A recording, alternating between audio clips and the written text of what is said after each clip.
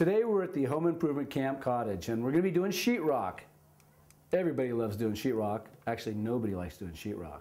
But we'll show you how to do it so it's not such a big animal in the room. We're going to show you how to measure and cut for different things like around doors and electrical boxes, things like that. We're going to show you how to tack it up with nails and then screw it off with screws. And then what we're going to do is we're going to go over and we're going to tape it so you have a nice wall at the end. It's really good to have two people. It makes the movement so much easier. Plus, when we lift it up, it's going to help a lot. What we're going to do is we're going to put a few nails in right where the studs are, so when we lift it up, all we have to do is reach a hammer up and tack it in. What you see here is we're lined up to the center of this layout stud here. It's 8 feet right to the center of this stud, and our sheetrock is 8 feet, so it's lining up nicely. What we'll do later is, obviously, when we fill this in, we'll have to cut to this center of the stud to let the other piece of sheetrock in. So what I'm going to do is I'm going to put some nails where the studs are and where the header is over here, and I'm just going to drop them down a little bit so I can get into the studs, and that'll give me a good idea later of where the studs are.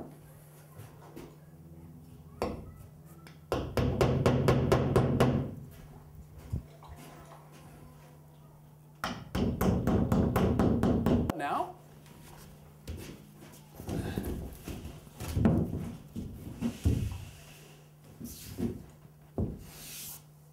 and Mark's tall enough for that. I'm not.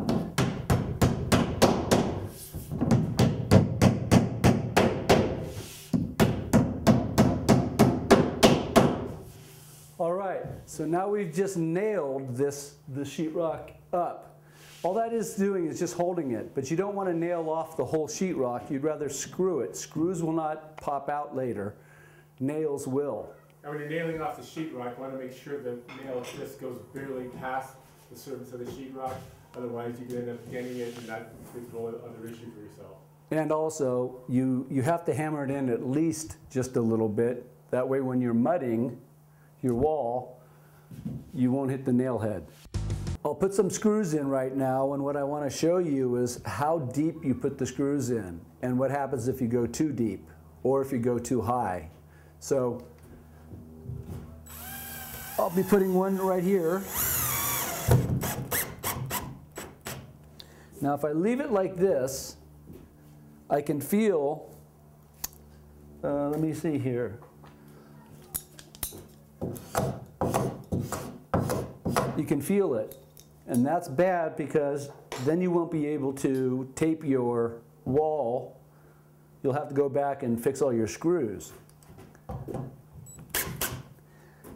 This, with a little dimple like that, is basically how you want your screw to be.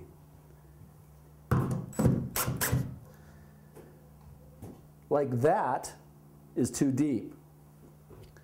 So if we put in another screw where we want it, oh, maybe too deep. I did it. Oops, I did it again.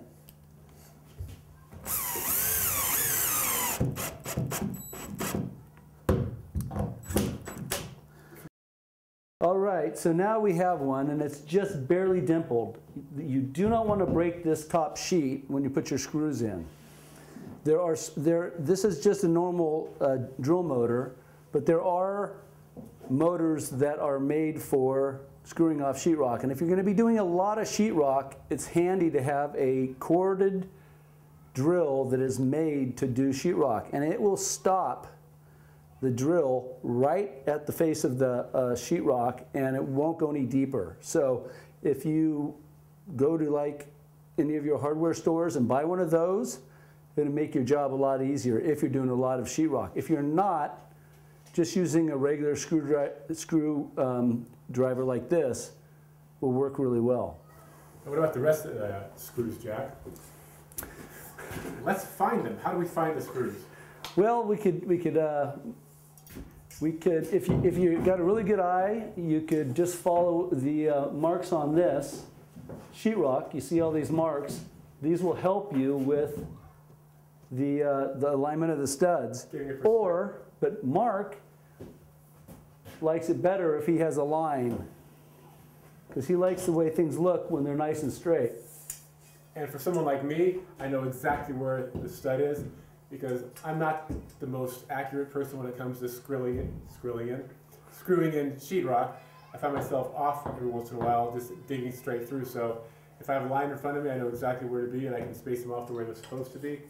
And if you're not as tall as I am, and you can't go up here like this, you can always start from the bottom and do the exact same thing. And so you basically want to just line this up with the center of the stud. And if you have a step ladder, that'll help also. So I'm going to put just a few more screws in right now, and then we'll move on to the next sheet.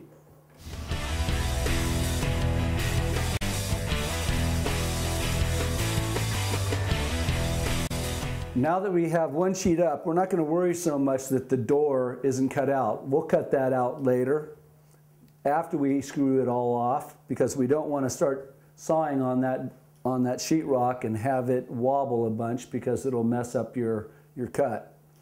You can mark it with a utility knife and do it that way, or you can just saw it out with a drywall type saw, and we'll show that to you later.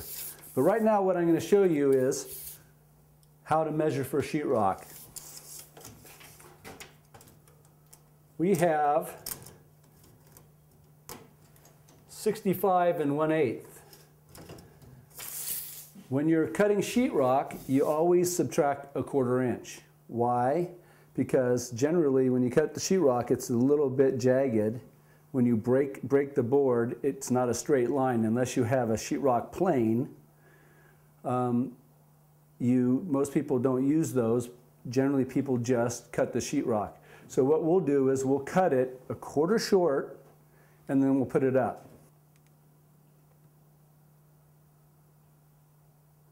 Okay, got it. So now we're going to cut this sheetrock to fit in between this piece of sheetrock and the wall. And we said it was 65 1/8. So what I'm going to do is I'm going to mark it at 64 7/8.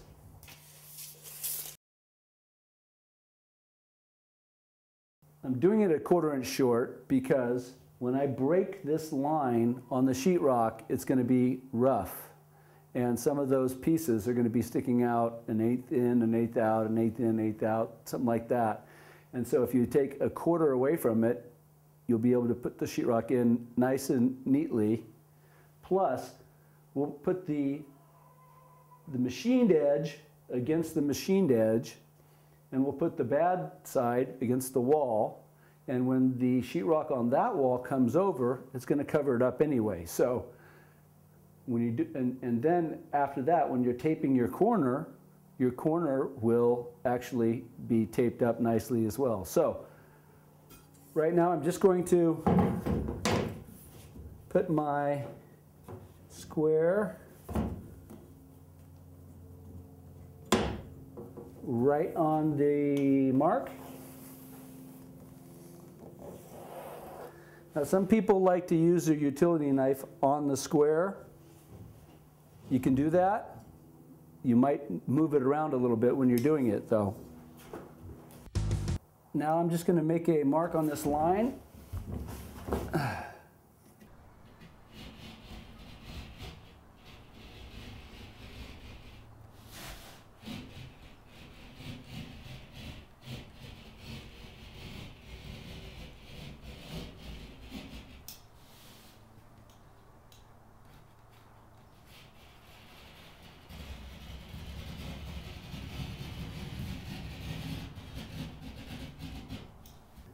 Now, what you'll do is you'll break the sheetrock. And you're not really breaking it, but they call it breaking the sheetrock. It's just when you make a cut on one side, it's easy to snap the sheetrock off. And what I do is I just put my knee behind the line and I just pull, and it generally pops easily. And now I'll just make a simple slice down on the inside, backside of the sheetrock.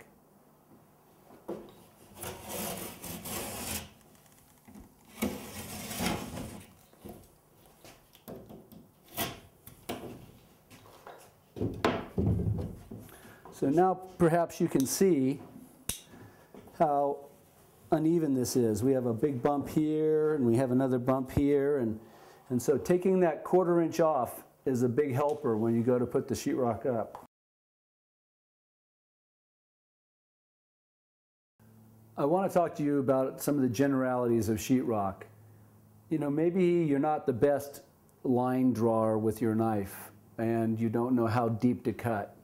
All you're really doing is you're just breaking that paper, because the paper holds the sheetrock together. So if you just, as you're cutting down through it, just put just a gentle pressure on your knife and try the best as you can to follow the line. I don't recommend you putting the sheetrock on the ground, making a mark on it, and then cutting it. If there's so much as a small stone or anything on a job site or there's a nail or there's a screw or whatever, and you have your knee on the sheetrock, it's going to make a big pot mark on the front of your sheetrock, and you don't want that. So what we're going to do is, the other thing I want to mention about that is that sheetrock is a dusty business, and when we start doing our showing you little things like planing the side of the sheetrock and so forth, the dust just kind of goes over everywhere. So it is a messy thing to do, and it's just part of the business. This is one type of sheetrock plane. It's a little longer than what I'm used to, but it'll work just fine. All you do is you look for your bumps. Like I see a bump right here. You can see how the line goes over. And I kind of see one here. So all you do is just hit these spots.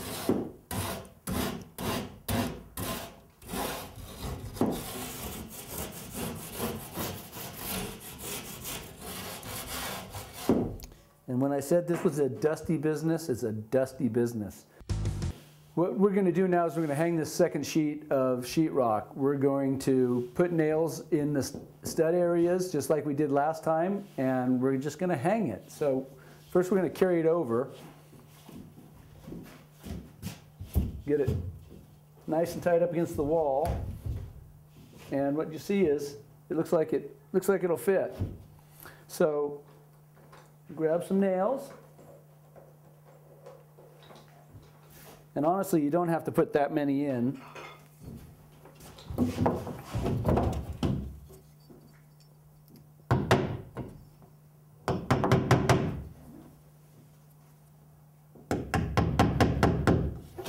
All right, lift this up.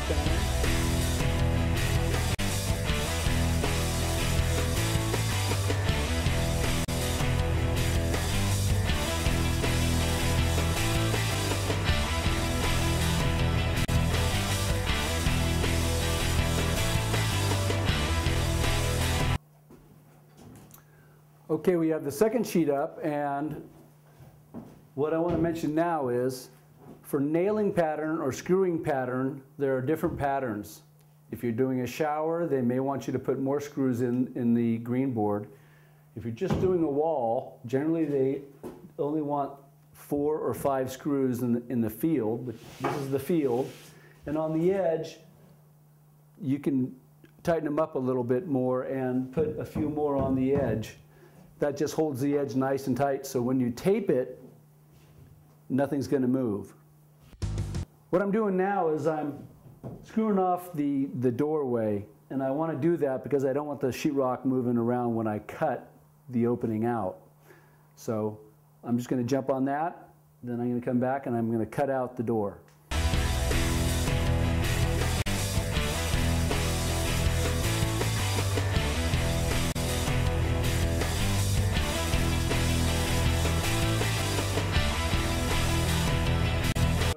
Now is I'm going to cut right up here, and right up here, and we're going to cut all the way up to the header.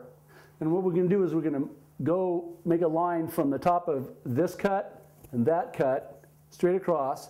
I'll take a knife, cut that thing, then I'll go on the back side just like we did with the sheetrock before, and I'll cut the back side and we'll get rid of this piece of sheetrock and we'll have a doorway again.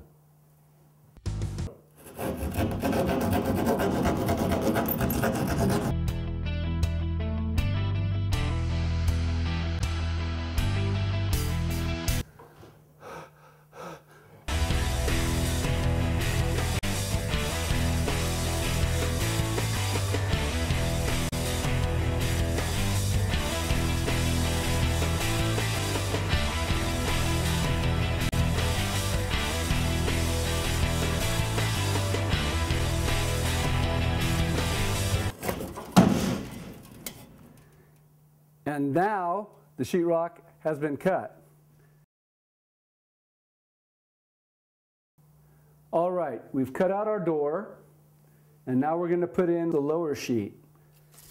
Generally, when you're putting in your sheets of sheetrock, you always do the ceiling first. That's good to know. But on this, we're just going to give you an idea of how to hang the sheetrock. So what we're going to do is we're going to take this sheetrock here, we're going to put it across here, and you got to make sure that we stagger our joints. In other words, we don't want to have another joint right here, because it will make a good place for a nice big long crack. So basically, you stagger your joints, and you pull from the opposite end, and you come over as far as you can with your sheet of sheetrock, and after you do that, then you have your staggered seams and it'll look nice. So what you see here is 8 feet comes to here. Well, we can't have our sheetrock flapping in the wind, so the next stud we go back to is here. So the center of this stud is 81. So we'll go 80 3/4, and we'll flip it so the rough edge is on the corner.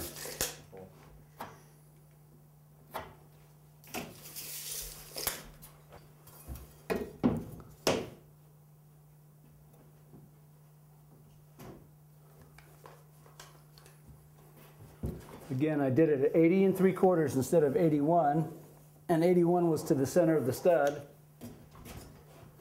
If you want to get your sheetrock done quicker, just take the quarter off. It makes your life a lot easier. You don't have to worry about rasping off the edges of the sheetrock. There are areas where you would like to use a rasp, like if you have a plenum and you have to get the edge really tight or something like that. Well, then a rasp works there. But in general sheetrocking, nip a quarter off of it, cut your board, put it up. Get as many boards up as fast as possible. That's the name of the game. So that's what we're going to do.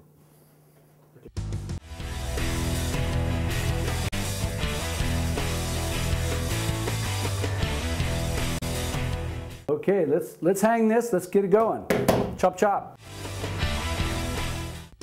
You'll notice we have this big gap here. Well, we put this first sheet up at 8 feet, and that 4 feet and 4 feet, doesn't that make 8 feet? Well, when you build framed walls, you have a 92 1/4 stud, and what that gives you after you put your 3 plates on is 8'1".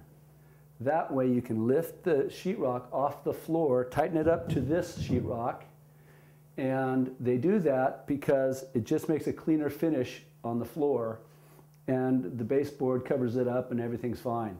But a lot of people would look at this and say, oh, we have a problem. The other issue we have is we have an electrical box down here on this stud right here, right down from below here. And so what we're going to do is we're going to measure for that electrical box before we hang this piece of sheetrock. Or we might show you one other way to do it that might be a little bit easier, because if you're like me, I don't always measure it correctly when it's away from the box. So we're going to show you a way to actually measure where it is, cut it out in place. Is that okay with you, Jack? It's okay with me. If you have a zip router, that's what the professionals use. And what you do is you just measure off the floor where the box is. You make a mark on your sheetrock just so you know where it is, and then you can plunge your router in there and just go around the box. And the bit is a little bit thicker than the end of the bit, so it makes a little bit bigger of a hole, and that just makes it really easy to do your plugs. So, but like you said, that's what the pros do. And if you're not a pro, you might find yourself plunging it, moving all over the place, having a bigger hole than you wanted. So that's for the pros. That's true. And sometimes when you measure, it's tough to measure sheetrock because you're measuring true measurements, and what do? We took a quarter off. So do you take a quarter off? What do you do? A lot of times what you'll do is you'll just measure off the floor before you put your sheetrock up. That's what Mark likes to do. I don't have any problem with that. If you buy a router, they're not that expensive, $99 or something, and it'll make your life a lot easier to do when you're hanging your sheetrock. Okay. But we agree. But there's more than one way to skin a cat. Exactly. This is the cat that I don't like. All right, so Jack's here supervising me because he's the professional and I'm the homeowner. So what I do is I find the edge of where the box is, put a mark there, come over about 2 inches, put another mark here, take the tape measure, measure the bottom of the box, which is 13 3/4, write it down on the floor, get the top of the box, 17 1/2.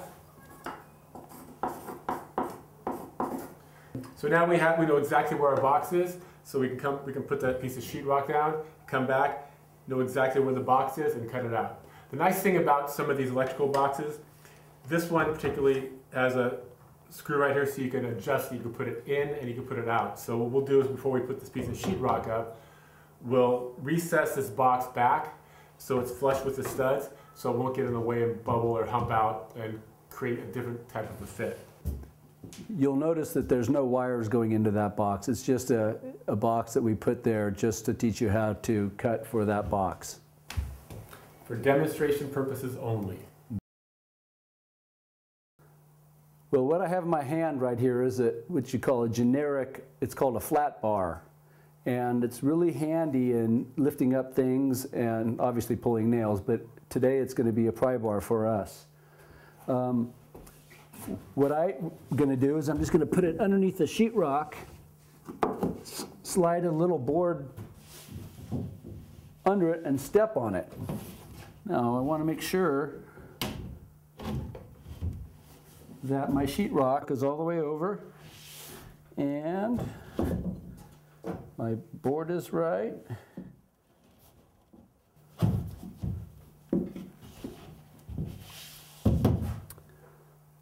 Okay, we look good over here. We're tight here. We're tight there. We know where our studs are because we marked them.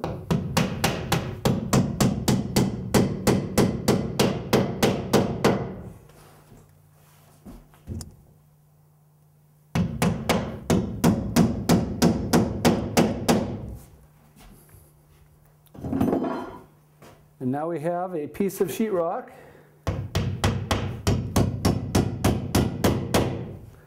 that's sitting nicely on the wall.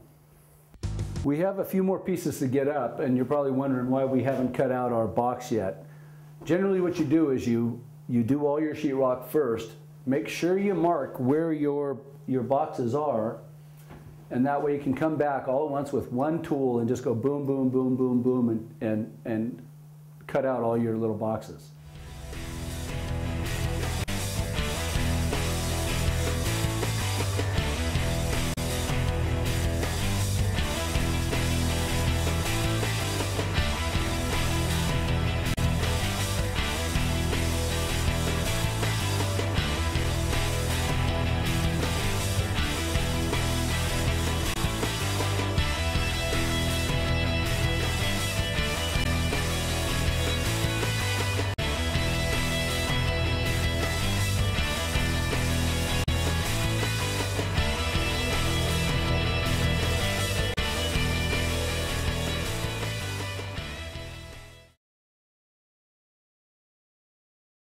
Again, the fastest way to do boxes, electrical boxes, is with a routing tool. But what we're going to do is we're just going to use the humble little drywall saw here. And what I'm going to do is I'm just going to go and mark right where Mark made his marks on the floor. So we go 13 3/4.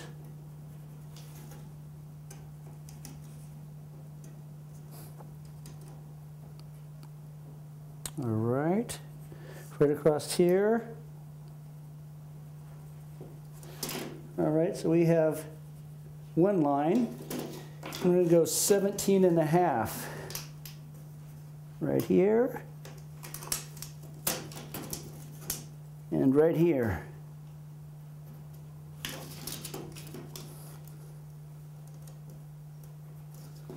All right, just connect the dots. And that's our box right in here. We know that Mark marked the studs, so what I'll do is I'll just take this handy tool that we always use, come straight up from where Mark marked his first mark, make a mark, go over to where he did his second one, make a mark. That looks like just a little like 2 1/4 inches. That might be a little bit big, but we're pretty sure that the middle of the box is right here. So what we're going to do is just cut until we feel it. Well, I feel it there. And it's right there. So we know how big this box is. It's this wide to here. And we go up. Oh, right to the line. And down. And we're right to our line. So all we have to do is just follow our lines.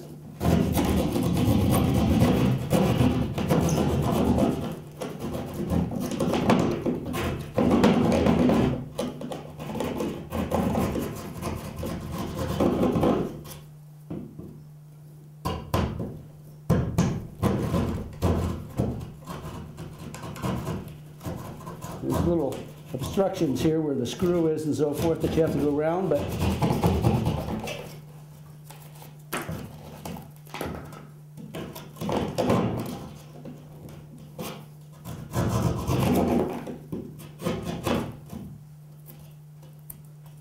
okay, so there's our box. Now we have our box. And all we have to do now is cut this back just a little bit with our knives.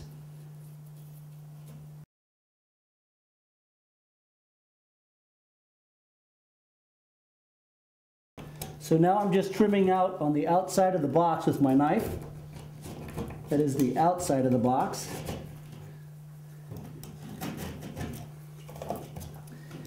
Making enough room for it to come out.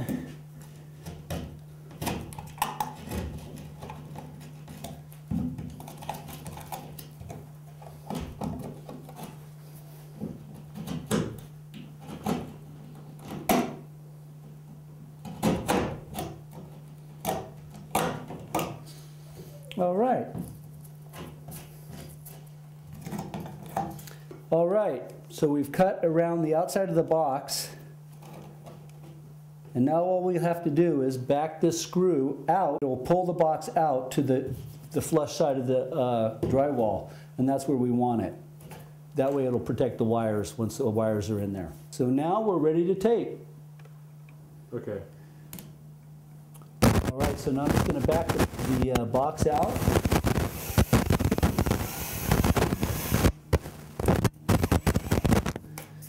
And there we have it. An electrical box that's flush with the sheetrock, just the way we like it. Home Improvement Camp. Have at it.